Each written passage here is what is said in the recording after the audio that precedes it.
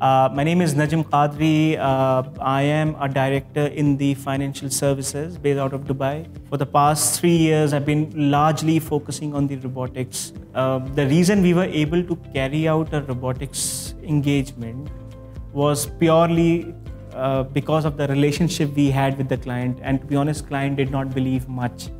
But after we have shown them the POC, we were able to showcase the business case, and the results that came out post-implementation was simply phenomenal. And I think that's been a story globally. So Middle East adopted it in the same manner. I struggled a lot in introducing robotics in the early 2017 because the banks were still a little not so sure about this technology. But now it's become, every bank has to adopt it.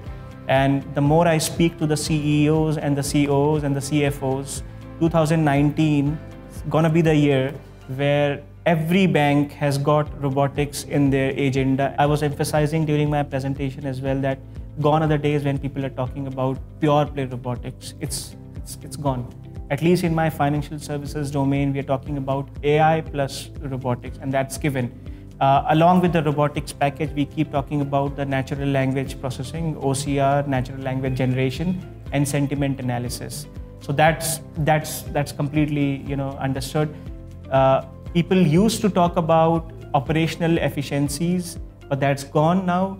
Now we are talking about customer experience. We're talking about front office transformation with the help of robotics.